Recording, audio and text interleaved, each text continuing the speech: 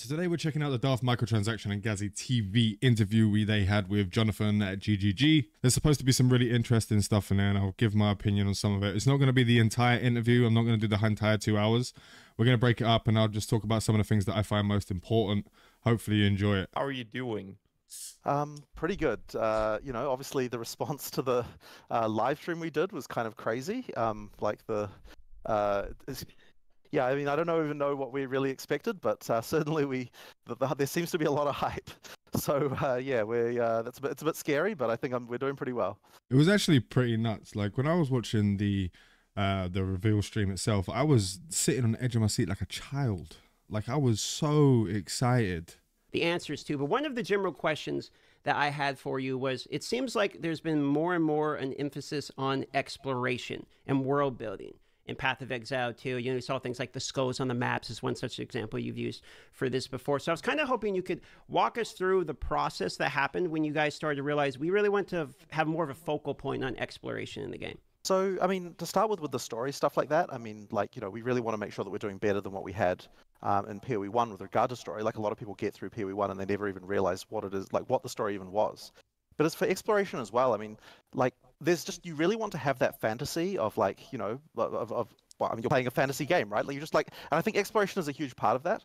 So there was a thing that happened, you know, in terms of like the, you know, the icons on the map and everything like that. There was kind of a moment when we realized that people actually didn't realize how much content there was in the game. Like there was a situation where, like, you know, people would like walk past things, they wouldn't know that maps contain stuff. So we're like, okay, you know, when people are dying to bosses all the time, there is stuff out there for them to find. They're just not actually finding it. You know, they don't know that it's there. That was one of the biggest issues for a lot of players.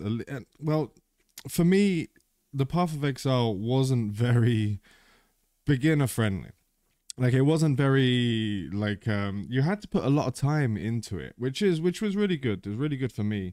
I like my games to be a little bit harder. I like my games to have a little bit of grind. I like my games to have a little bit of difficulty to them. But the problem with Path of Exile was that it wasn't that it was extremely difficult, because if you had enough, if you had a good enough build, you could blast through pretty much everything in the game, and you just like it wasn't that it was hard.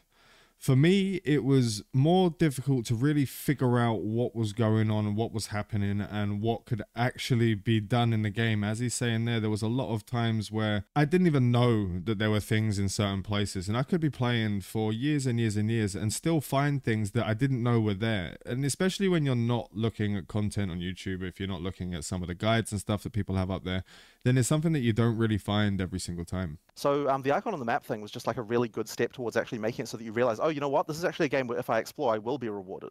And there's been quite a lot of other things like that we've done as well. Like, you know, we've tweaked the random level generator. We've done like like to make it so that you've got things like where when you come to dead ends, we try to make sure that there's stuff in dead ends for you to find. I mean, showing the icons on the main map, so you can, if you're looking for a specific kind of content, then you can find that content and you can do really well with that content. And you can, like, if you're looking for something very specific, like if you're looking for a boss that maybe drops a unique, you're looking for all kinds of different uniques, and you want to try and see if you can find something that can work towards your build, like the thematic build that you're doing. I don't really play like meta builds. I don't ever play meta builds in games that I play. I like to, like, not off meta, but I like to thematically build a character. So I have an idea of what I want a character to be, and I want that character to be like, for example, in Path of Exile 2, I want to make a Chrono Lich kind of build. The Chrono Lich build in my head is going to be a sorceress build that has minions. Now, I don't even know if that's going to actually work in this game, because no one actually knows what... I mean, the people that played it previously, like Darth Microtransaction, DM, actually played it. I'm sure GhazzyTV has already played some of it as well, and there was an LA event a while ago where people got their hands on with stuff. They probably didn't get too far within it. I think DM mentioned that he only got into Act 2. But while he's like actually doing that stuff, I want to know if, like, maybe you can let me know down below, because I've been trying to find out this information. I've been theory crafting with my friend Nex on what can actually be done. Now, I have the idea that weapons actually control the skills that you can use. So if you're going to go down the scepter route, you can actually go as a warrior and use a scepter and have minions and make a Death Knight kind of build. Maybe work towards some more magic, like magic sword focused, but we haven't got swords at the moment, so it'll be maces from the start. but kind of like I have a Death Knight build where you can have an ice build that has minions and uses melee. Now, it might not be the best build in the world, and it might not be completely meta, but it's thematically built to make something look like, to make you enjoy the game. Like, I didn't enjoy Path of Exile when you did a build where you press one button through the whole thing and you just steam through a map in seconds. Maybe if you're farming stuff later on and you're not you're just looking to get it done as quickly as possible, you can switch your build around. So you can switch your build around from like your thematic build that you enjoy playing when you're going through certain things, when you're fighting bosses, when you're doing that sort of thing. And then if you're farming, you can switch over to another build, which kind of the weapon swapping thing might actually make that a little bit easier. And also the fact that we can respec using gold. Now, it depends on how much that respec is going to cost over time, how easy it is to get gold. It might be that if you're farming a load of stuff, you can actually get a lot of gold and you'll be able to respec back and forth as you see fit. Now, I'm hoping there is actually a thing in the game. Maybe it's been somewhere. Maybe it's going to get said in this interview, but I'm hoping there's a way that you can save a spec. You can save a build, and then you can jump between builds. Maybe have like a drop-down list, like an armory, where you can have different builds, and you can just click over to it, and it will give you a full cost of what the respec's going to cost.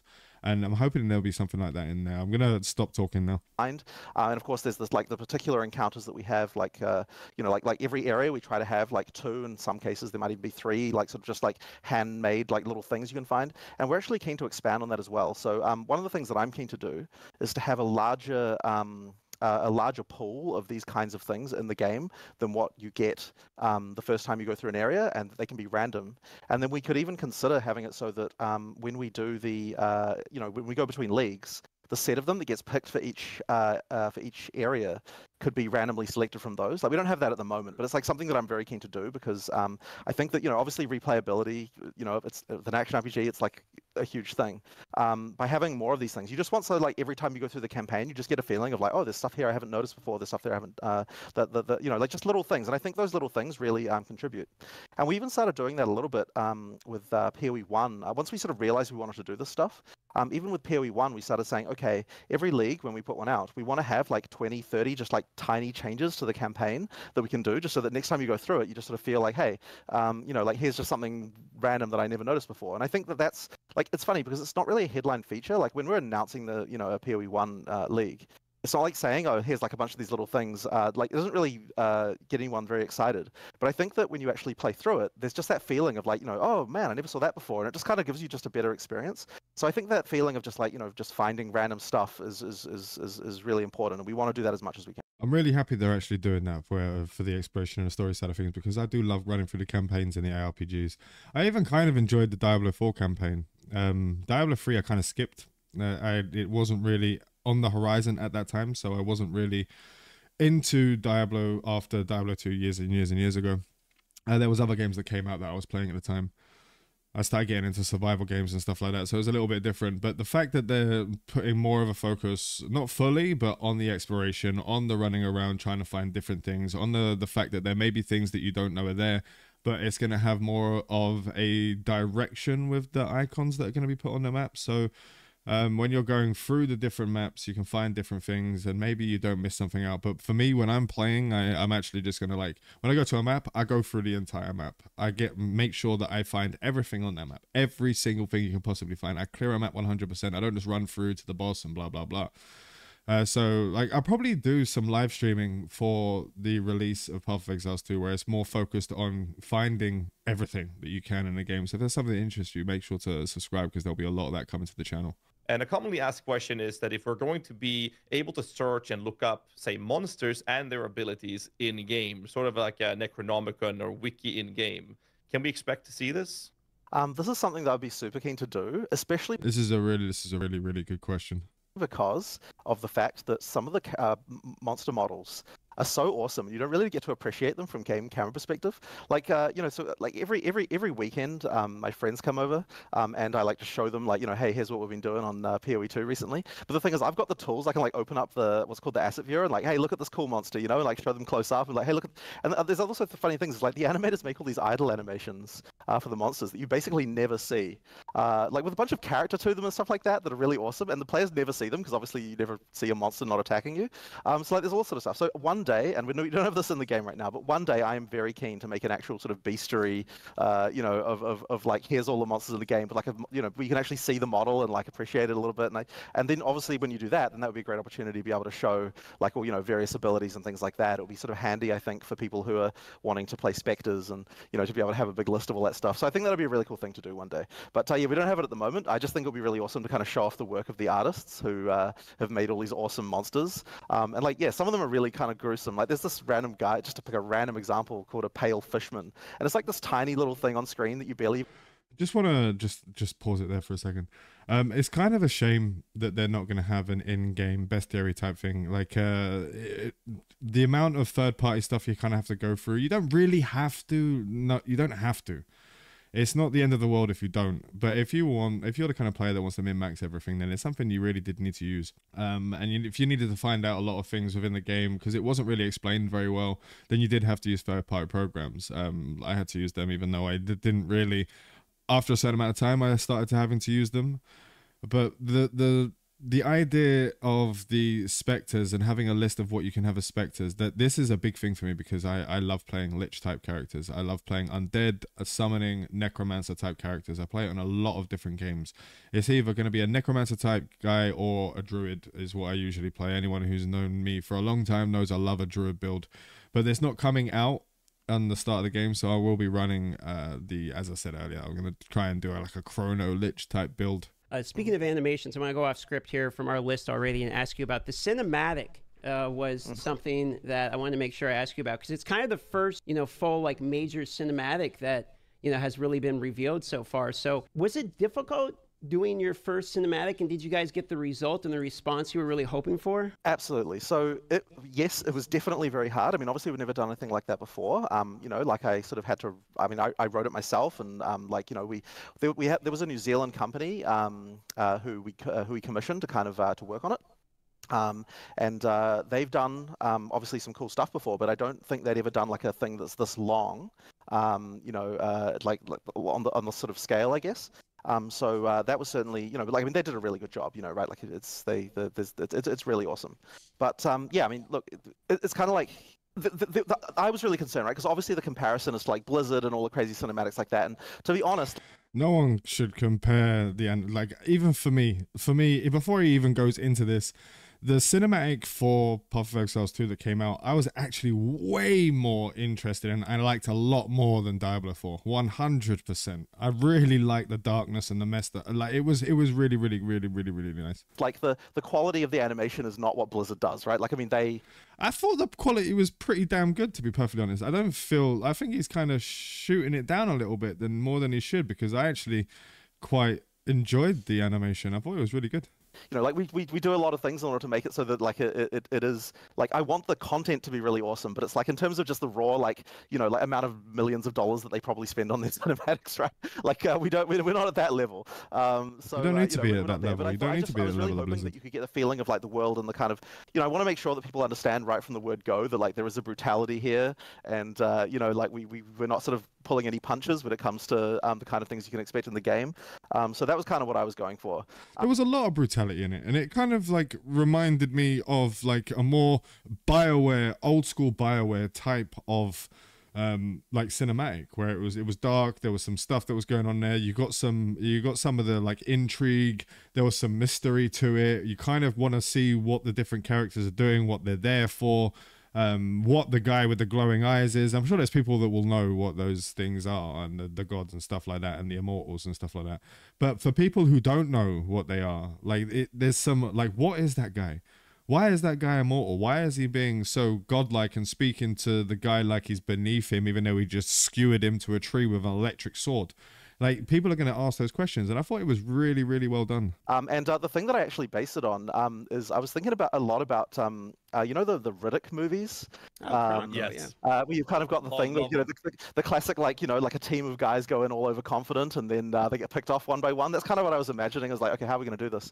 And so that's kind of what I was thinking about as we were writing. Love me some Riddick movies. So for clarification, can you explain how deaths in map work? Because there's been some confusion on why 6 portals, if you die, you can't go back in, as well as experience penalty still being a thing. So we'll start with those two. Yeah, so basically, when you die in a map, you can't resurrect in the map. And I think that that is okay. Like we discussed this quite a lot, right? Because we were like, we've got 6 portals, we could have it so that you can revive 6 times like you did in PoE1. But the thing we were really worried about is just compromising the combat. Like we just really don't want to make it so that you just effectively, like, I mean, obviously there's a limited level of cheese, but it's still cheese on the boss as far as we were concerned. So the reason for 6 portals is it's still important that you're able to pull out 6 inventories worth of items from a map if you're by yourself. Like you still want to be able to do that. And yet we also don't want to make it just one portal with unlimited uses, because once again, that limitation on like the amount of stuff you can pull out of a map, I think, is also kind of one of those things that's important.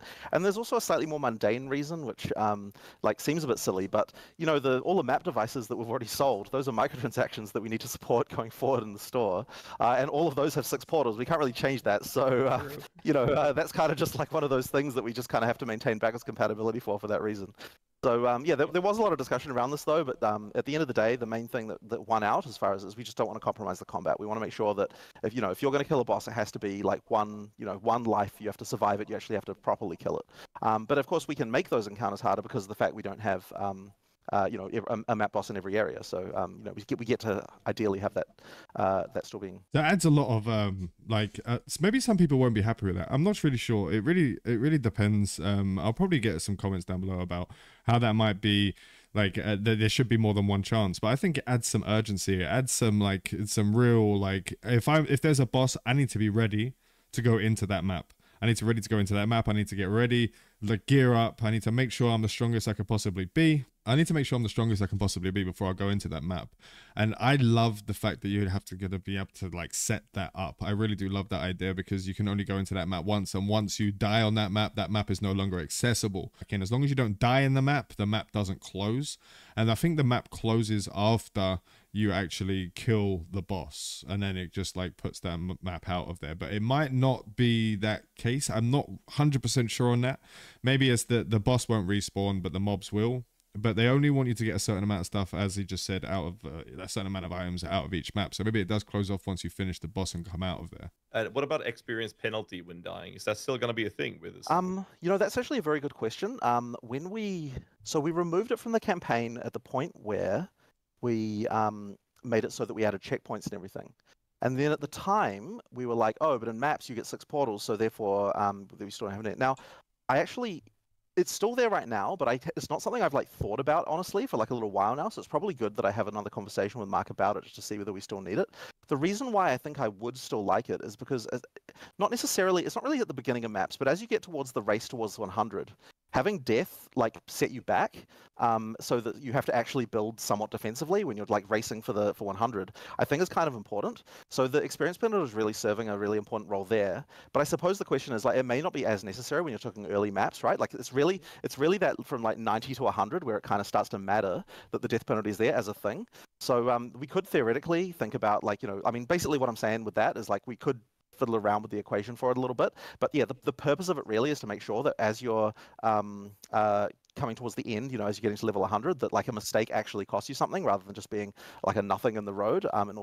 That's actually amazing. That's really, really, really important for me, at least, because when people are rushing to the top, you can rush straight to the top and you can rush to 100, yeah, and it just never felt like there was anything in the way stopping you from being able to continue anymore. But the fact that people are actually going to have to think more defensively, the fact that they're going to have to think more about the strategy and what they're going to do, and they don't just blast through it, it's going to show a lot of people, those players who are really, really good at the game and who are really, really good at thinking forward and thinking about what they're doing. I'm not one of those guys. I'm not going to be rushing. I'm not going to be rushing to 100, but I'm going to be playing a lot. So I'll probably get quite a lot of levels in a small amount of time to get up through there. But it's gonna be really good to see the ladders and who gets the first to 100 and stuff like that, especially with these kind of changes in place. In order for that race to 100 to actually be meaningful, because if you can just grind your face into the wall and still not losing experience and just die, it's you get to 100 but you died 2,000 times. It's well, did you really achieve the same thing as the guy who didn't die at all? So see, exactly, that's 100%. You can kind of see who is the person who's actually doing it in a better way, rather than just the person who, again, has died 2,000 times, rather than the person who didn't die at all and made it in the, like, I don't know, number 5, for example. Maybe the person who died 2,000 times, though, is going to take a hell of a lot longer to do it because of the resets and going in and going out. But it is a really good change. You know, that's kind of the reason why it exists. The follow-up questions to this little chunk we got here is loot. And what happens when you're going in a party play in maps, and what happens to the loot there in the loot split between the parties, as well as what happens if X player dies? What is the loot to that player? So, okay, a few things about this. So number one, we have changed how the loot scaling works for party members. And what we've actually tried to do is be a lot more intelligent with regard to what types of items do you want to see more of, and what types of items don't matter about having more of. So an example of this is like, if you're talking about currency, right? Obviously you want double the amount of currency. We've got 2 players because all players want to take currency. But this is also true for things like rings and amulets, because rings and amulets aren't kind of like specific to any one like person, right? Like I mean, obviously the mods can make them that way, but everyone wants a ring, everyone wants an amulet if one drops. So effectively, we also do plus 100% for things like that as well. But if you're talking about armors, well, there are 6 different armor types, and so if you look on average, you only need to increase the number of armors by 50% in order to be able to. Oh, wait, is it even 50%? It might be. Okay, I might be doing the math wrong here, but effectively, there's an amount of armor increase that you need in order to kind of, on average, make it so that everyone's still getting the stuff they want, because certain players only want certain armor parts of the pie, right, due to the strength, dex, int thing. And for weapon types, there's even more weapon types. So the chance that 2 players are actually using the same weapon type is generally much lower. So effectively what that means is that we can not increase weapons by the same amount that we increase other stuff. So what that means is that when you, the sum total of all of that means that the stuff on the ground from each player increases by some number like 28% if you actually look at it in raw drops. But the actual, what makes up that 28% is like way more of the stuff you actually want and not as much of the garbage that you don't want, in order to make it so that you don't get the crazy spam on the ground with party play that you previously might have gotten. So I think that system works very well in terms of just making it so that you get the right items. And I guess it just goes to the general philosophy that we have of we're trying to not drop as many things, but make sure the things we do drop are more important and better as you go up. So that's kind of like the as I said, just part of that philosophy. It's actually kind of important. But the thing is, with Path of Exile, there's a lot of meta builds, and a lot of players are going to be playing the same build. It was seen, it depends on how you like to play the game, but there's going to be maybe 5 to 10 meta builds of all the different classes, and there could be like a meta build for the ascendancies on top of that, depending on how, and there's depending on what you want to play, your theme, your thematic stuff. You're going to have a lot of things, but what if like there's just going to be one single strongest meta build that's just over the top of everyone, everyone's going to be playing, and all the items drop, and you're not going to get the items as a group. I'm not really, I mean, you can just say that the players can just decide if they're going to group with 4 of the same class or the same meta build, then it's going to be their bloody problem, to be honest. But it's kind of a weird one. 2 players play and 1 player dies. Oh, what happens yeah. to the loot on the ground that belongs to that player? So I think that, so we usually use temporary, I think temporary allocation is still, I'm pretty sure the rules for this are basically the same as what they were in PoE 1, at least at the moment. So basically, if you've got temporary allocation on, then the allocation will disappear, and then the loot will just become allocated to be free for all once the timer expires. And if it's permanent allocation, then obviously it stays like that, although we definitely should make it free for all once you die, even if it's permanent, I assume. I don't know if we've actually done that. Oh, it does work that way? In that case, it'll just work then. So it's just the same as in PoE 1 in this regard. So that should be fine. Yeah, I mean, effectively like that. So yeah, I wouldn't say it's like changed a huge amount in that particular regard. Last one has to do with trials. Now, we've only seen Sanctum and Ultimatum version, the 2.0 version of it. So the real question is two ones. One is the Sanctum no-hit run, and the questions are, what happens if 1 player dies, if 2 players goes in, and the other one is the reward system there as well, I guess. Okay, so this is one of these tricky technical questions that Mark would probably be better at answering because he knows the exact details. So let me think about that.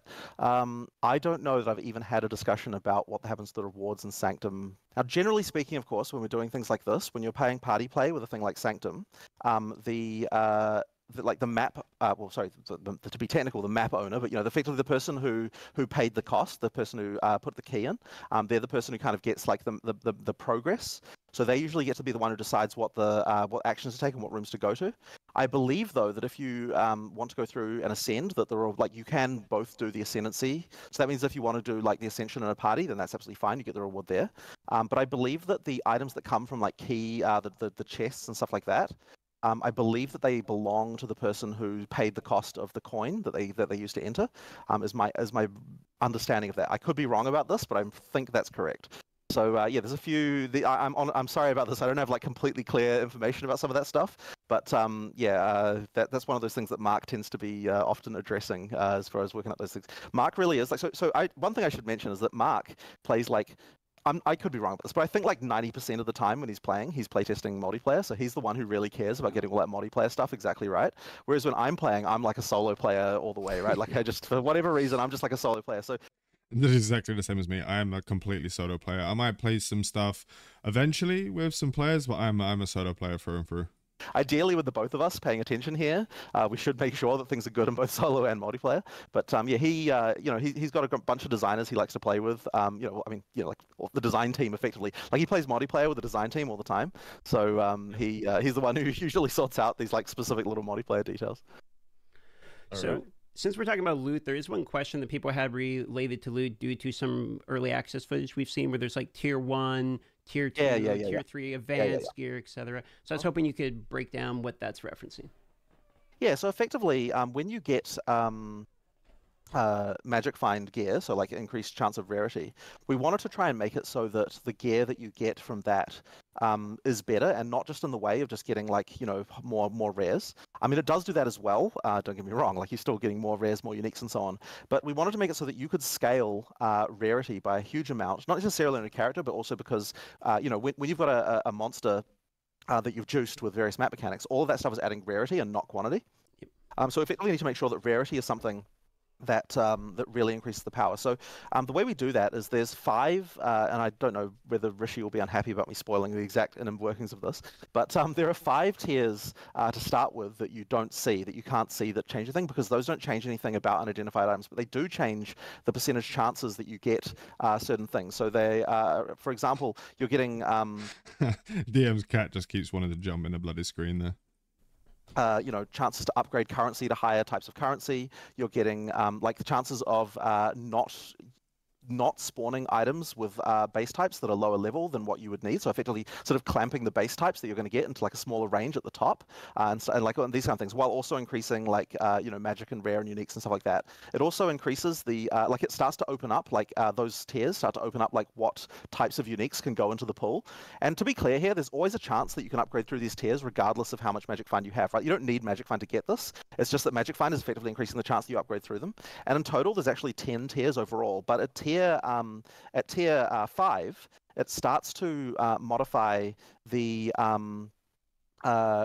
properties of unidentified items, and that's why we have to start marking the rares as being like, and so that's when it says T2, that actually means that's like T5 internally of what it's rolled, and then so the tiers going up from there, each of them say T2, T3, T4, T5, and what the reason why we have to say that is because when this item dropped, we clamped the mods that it can get to be in the upper tiers, and the higher tier you get, the higher they can go. So if you get a T5 rare, the mods that it can have are from a very, very tiny portion of them right at the top of all the tiers of those mods. So you know that the rolls you're going to be seeing, like the life you're going to get on it, the damage you're going to get on it, this kind of thing, are going to be top notch when you see that. So effectively, And the reason why I think that's important to show is because you kind of want people to feel like, okay, because the number of items that drop aren't really increasing, you need a way to see on the screen when something drops, like how valuable is the thing that I just saw. And so showing those tiers on the rares also really has that effect of like, okay, like if you see like, 5 or 6 T5 rares drop, you got a really good hit, whereas if you see a bunch of like T2s, you didn't get such a good one. So that's kind of important, I think, just to get that feeling of being important. It's actually really interesting because we've been fighting so much this thing of like the way that you made a way you can make drops in an action RPG feel good is just by dropping tons of crap on the ground. But the problem is that like it really is kind of an annoying element because like while it can feel good, it's like it's just people want then, you know, they want to use loot filters and they want to use all that stuff. And it's like, okay, well, I mean, that's great and everything, and we'll support that, and that's fine. But like, ideally, we can actually make it so that you don't have to worry about it in the first place. And so you need to find a way to give people the hit of dopamine without having to just do that by like literally covering the screen. Now, I mean, there's still...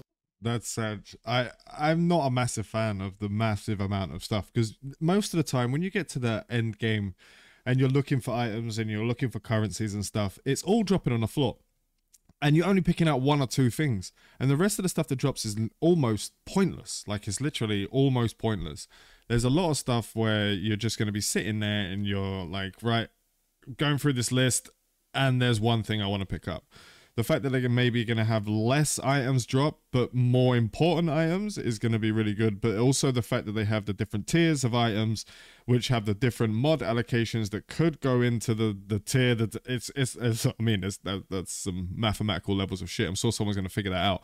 But the fact that they do have that, and the fact that you can still get better items because of the tier 10 tier in-game system, you're still going to get the same feeling without the screen bloat, the drop item bloat. Room for like dropping a lot of stuff, right? I mean, like, we want to make sure bosses feel like, you know, there's a good list of stuff there, but it's like, ideally you get that by the value of the items. Like, you know that the value of that stuff is really good. And I suppose on some level item filters are even sort of achieving that anyway, because if you're using a filter to get, like, you're not seeing very much anyway, so it really is all about the value. So it's not like it's impossible. We just need to make sure that the game is doing that as a matter of course, rather. So since you bring up the concept of loot filters, this was a question we are going to ask later, so I might as well bring it up now. Is that like official confirmation? Loot filters sounds like support. Yeah, so there's support. Loot filters is another way of doing it, but I like the fact that they're working more in game about that as well. So there's 6 classes that are coming to early access. Some of them have already been showcased, but they're not in there, namely the Druid and the Huntress. So I think people are curious about, are they coming soon? What's going on with these classes? Yeah, so they'll definitely be coming relatively soon. I'm not going to promise a date, but certainly the next 2 classes you see will be those 2, like in terms of in early access.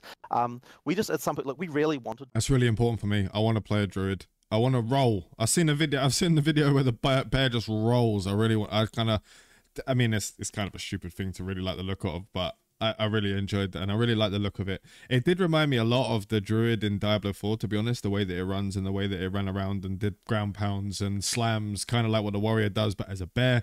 There are going to be 2 other transformations that you get, 2 other shape-shifting forms. Wolf is definitely there. I don't know what the 3rd one is yet, and we don't know anything about the ascendancies yet, but it's definitely be something that I want to play when they do release the Druid. To launch with those 2 classes. We expected that we would be launching into early access with those 2 classes, but at some point it was just like, you know, we and I think I've even said this before, but we really underestimated what it takes to finish a class, I think. It takes a lot. You know, it's because, and the thing is, it's like you make a bunch of skills and you're like, oh yeah, you know, made the skills, that's the class, right? But in PoE it really isn't, because you know, you need to make sure they can all be supported well. You need to make sure there's uniques that support it, that there's passive tree stuff that supports it. It's like a whole thing of like getting all that stuff into a good state. It's like, plus also the skills, plus also thinking about all the stuff that can happen with other classes and like how does it tie in with all the mechanics. Like, it's just a Goliath task. So I think the Huntress and the Druid are not far away. The Druid, we still have 1 form that we still need to get finished. There's like there's still some more skill work to do there. The Huntress, I think we mostly have like working prototypes that we're happy with for most of the skills, but like there's still a little bit more to do. But yeah, it's just all that other sort of finishing work around like tying it into all the other systems. Listen, Jonathan, just take your time. Take your time, get things right, and then release it, as you've always done with Path of Exile. Yes, you've missed some nerfs that needed to be done to certain things, but you always work at stuff and you always make sure that everything's working within each other. So just keep it that way. Don't be like everyone else. Just take your time, relax, chill, create a character, create the class, and then release it to us when it's ready. Yeah, like when you say 1 form, could you like give us a number? How many forms are we talking about? So there's 3 primary forms for the Druid, but there's a couple of other like random shapeshifts around, like the kind of I mean, you actually saw one of them, right? There's the shapeshift on the Ascendancy, the demon form. So there's a few other things, bits and pieces like that around the place, but yeah, the Druid sort of has 3 primary forms, and that's because we want to try and like the That's really cool, actually. I really like the idea that from what it seems like to me, you'll be able to go around and get some shape-shifting forms throughout the campaign play, maybe from bosses or something like that. Kind of like how you get in the Spectres as a witch, where you can grab some of the monsters. I think that's what he's saying, and I really like that idea. other classes, we want to make sure that there's combos between the forms as well. Like there aren't just, it's not just like a reskin melee, right? Like each of the forms kind of has like skills that have like things, and we want to make sure there's mechanics between them that they can kind of, you know, you get the cross-class kind of, even within the archetypes of the class, synergy like that. So yeah, the one that no, maybe I'm not going to spoil it, actually. Yeah, I'm not going to say anything about it. I thought we were going to get something there. I was like, Spoil it. I'm more than welcome to. Yeah, actually, one other thing I might mention, just because I don't know if it's like hugely well known, but the starting area of the tree for each class actually changes. There's actually 3 variants of the starting part of each tree for each class. So effectively, we actually did this first when we were playing the Witch and the Sorceress. So effectively, if you're a witch, you get one variant of the starting area, and if you're a sorceress, you get another variant. And then if you're neither of those 2 classes, then you get there's a 3rd variant that can go there, so that all the other classes, when they go there, they get slightly different stats again. And the reason for that is because the initial reason we did the Witch Sorceress thing is because there's this problem that you have with where players, when they see a node that's got multiple things on it and one of the things does not affect them, people just really don't want to allocate a node like that, even if the values on it are the same as what they otherwise would have gotten. So when we first did this, when we had one variant for everyone, the Witch Sorceress nodes were like plus 8% or whatever minion and spell damage, right? And we found that sorceresses, even though a sorceress would otherwise get just 8% spell damage, sorceresses would just not take that because it's got this minion thing on it and they don't want that. So by having the trees be separate, it just sort of prevents that problem immediately. And I kind of don't like, because I wanted to run a sorceress minion build. That's exactly what I want to run. I want to run a chrono lich build. I want to have a chrono mage with minions build. That's what I want to run. And it would have been nice to have the 8% minion, 8% spell damage for that build. That would have been really nice for me. Might have been a little bit overpowered because I'll have the damage bonuses for both whilst using both. I can see why they did it, but for me, that's kind of fucking dumb that people would actually not take it, even though, like, logically speaking, they'll have the same bonus regardless. It's kind of a bit dumb for me. Better. So there's not going to be anything in the starting areas that you don't stats you just can't otherwise get, right? It's not going to be like that, but it's just more about like tweaking numbers and a few cases like the Sorceress and Witch where we just have to make sure that, you know, for new player clarity, we can make sure that it's like just the stuff they're going to want and not. I'm really hoping there's still the minion damage bonus that you can get as the Sorceress. Like, I really hope that's still going to be in there. That's fair. On the topic of power and juicing things up, something that we've seen in many games throughout the years is how ARPG games, they start off kind of slow and more of a strategic gameplay approach. And then the best patches comes through, the game evolves, the meta of power creeping and speed clearing just goes to crazy numbers. And then everyone's upset when they're then toned down or the number squish is happening. So I guess the follow-up question would be, what are the plans? Because I'm very confident there are plans to manage severe increase in power creep moving forward, so you don't end up in that category where you're one-shotting the entire screen. I think that we just have to be careful. And honestly, I would say that in PoE 1, we've shown that we can... I mean, look, PoE 1 obviously did get pretty crazy, but at the same time, like, we had a lot of years, where things kind of weren't like that. And I think that effectively, I believe we can still maintain that. Our numbers don't scale as fast as some games do, and they don't go quite as exponential, which means that we're not going to have to be worrying about trillions of damage or anything like that. That was a complete shit on Diablo 4. Like, I can look at Darth's face. They know exactly he knows exactly what was being said. You know, you know, and like, I mean, He's still going. I haven't heard them actually take a little jab on Diablo like that before. I haven't seen them do that yet. It's quite refreshing. It can be. So I don't think we're going to have to ever do a number squish or anything like that. Like, we've never really felt like the need to worry about that. But yeah, I mean, you know, it's just a matter of keeping on top of it. And there are certain people in the company who just, you know, are just very careful about stuff. So I mentioned Rishi a couple of times. Like, you know, he's kind of the one who does most of the work for the item system and so on. So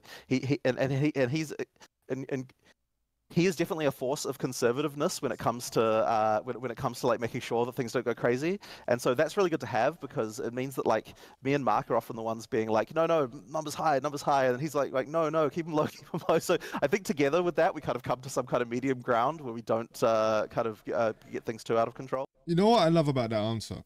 What I actually love about that answer is the fact that he's saying happily that there are people in the team that disagree and agree on certain things, and the dynamic that they have where they can kind of go in the middle instead of having like one way go one way, and depending on how loud and how vocal the person is, it can change a lot of things in the direction of making a game. We've seen it a lot really recently when it comes to some of the RPGs that are released, where they've gone in one direction instead of just meeting in the middle and having a neutral aspect for something that's such a big deal. And the fact that he's happily talking about, look, we have this guy who wants to keep things a little bit low. We have this guy, us two, who want to keep it a little bit higher, and they've come and worked it out in the middle. For me, that's really refreshing, really nice to hear. You mentioned this in I think it was the Ziggy Q&A afterwards, but that the early access server is going to be maintained. So meaning you're going to have leagues, separate, but then the OG one will go back there. And that is going to be separate from like the Eterno or core server as well, right? There will be an early access one. So a question for you I have then is, the early access characters, one, I'm assuming you can still, play them, et cetera, on the server, and two, can you still create characters on the early access server afterwards, or are they kind of grandfathered in and make sure you have all the characters you want for the server? I think we probably won't allow you to create new characters there, just because I think that even just if you're a new player and you're like, oh, you've got place. I mean, I suppose what we could do is allow you to create characters there if you've already got one there. That would be an option. But I kind of don't really think we need to do that. Like, as I said, the main reason we're doing that is just because if you're someone who's like not even really paying attention to what's going on, and you're just like, you've got some level 20 character and you're like, oh, I just want to keep playing the game, right? Like, we don't want to disrupt that person's life too much. So I think that's why we don't want to just get rid of all that stuff completely. Yeah, I mean, the thing is, though, that, like, if you're playing a high-level character, almost certainly your build is going to be bricked in some regard, right? Like, there'll be some element of it that got modified or something like that, But then, of course, you'll also have, like, legacy items, which will be kind of presumably funky, assuming that we have to modify balance, which no doubt we will have to do. Yeah, like, you'll have all that stuff too. So, I mean, look, there's just no reason to delete the data, right? Like, we're not going to make an effort to make sure that everything is, still works, like, in terms of your builds and everything, but we're also not going to do anything that we don't have to do in terms of deleting it either, right? Like, we might as well just let it be there. And it's also just like nice to have, like, oh, here's this character I got, back in the day. Like, it's nice to just have that around. So, it's just a little memory of that. So, yeah, there's just no reason for us to delete it. That's a pretty good point, actually, about the people that just don't really care about what's going on. I think it's good that they're going to keep it that way, but I do think they need to make sure that there's warnings in place and there's like pop-ups that come up when you're logging into the game that this is a legacy server, and it's going to be something that's it's going to be maintained but not really pushed really hard, and you might not be able to create new characters on it, and you should go over to the new realms, the new servers, etc. when that game is fully released in 6 months' time. A very common question. I believe this was shown in the reveal, but bricking the Atlas, as you can, if you die in a map, you can't do it again. So in the start, what happens when you if you brick all the start around? Yeah. So we have the ability to effectively restart your Atlas. If you completely cut yourself off, you can do that. I don't remember what way it is to do that, but it certainly came up when we were first talking about it. There just has to be some way to allow you to effectively restart your Atlas from scratch if you need to. I would hope that most people. That's really good. I'm really glad they said that. It was one of my worries when I heard about that you could literally cut yourself off from the entire map. There had to be some way of restarting it. I think it's a really good idea that you not that you can like go back to a little bit of a step before, but you restart the whole map itself. I think that's going to be a really big thing. There might be some people that don't like that because that depends on how far they've got into the Atlas, because effectively the Atlas is infinite according to developers and certain things. So like they could be doing this for 6 months and then suddenly block themselves in because they've met some point where they can't do it, or maybe they just eventually you're just going to be strong enough that it don't really matter. But the fact that it goes to reset it to the beginning, that's going to be a good thing, especially during the beginning of the game when there's going to be a lot of new players and there's a lot of people that don't really understand how it really works. It's going to be really good for that to be a thing. Piece of content that could definitely cut you off. So, there are some consequences for death. Like, and with that in mind, it obviously means that things like the experience penalty at low levels, certainly we don't need to be. There will be a lot of people complaining about the consequences of death and it actually cutting off whole areas of the map, and you might not be able to get a boss that you'd usually get, which has a unique item that will drop, and that's probably going to piss some people off. I can see it already. We'll have to see how that goes. They can only create that map one time, because otherwise, like, at what point do you say, well, the map is completed? Like there always has to be things, like there always has to be some kind of condition like that. So by effectively just having the rule of like a map can only be created by you one time, it means that, you know, yeah, the valuable stuff we can put in there, like monsters and things like that. Like if you can have mods on the Atlas that are like, you know, increases the number of rares by a ton, and that's fine because you know that you don't have a situation where someone just kills half of them and then dies on purpose and then goes back in and kills them again. You know, that kind of stuff. Like effectively, like that's the kind of exploit. They would find a meta. The players would find a meta on how to reset it enough times that they're still going to find a way for this to be abused. They always do. They always will. Someone will find a way. You did find them all. So we want to all of those encounters. They do have loot that you get. Like there's still a reason to do all of them because they have their own unique stuff as well. But effectively, if you do miss some of them, you're still getting some of those really crucial things like skill gem upgrades and things like that. That's really good. That's gonna be a lot better for people who are. But it kind of like it's gonna make it easier for players that are rushing through. If they want to just pick up what they need without going and grabbing some of those uniques and stuff. But like for players who like miss out on things or are not really massively into the exploration, they're not going to miss some of those crucial progressive moments where you can get better gems, better skills, etc., etc. So it's definitely a lot better for. There's a lot of new player friendly stuff I'm seeing here. Right, so I'm going to put a part 1 ending right there. There's still another hour of the video to go. There's a lot of stuff to go through. I don't want to put in like 3-hour-long videos where I've just speaking over the top of it. So look forward to part 2. Make sure to like and sub for all of your Path of Exile's content. Buy safe and avoid local chat scams.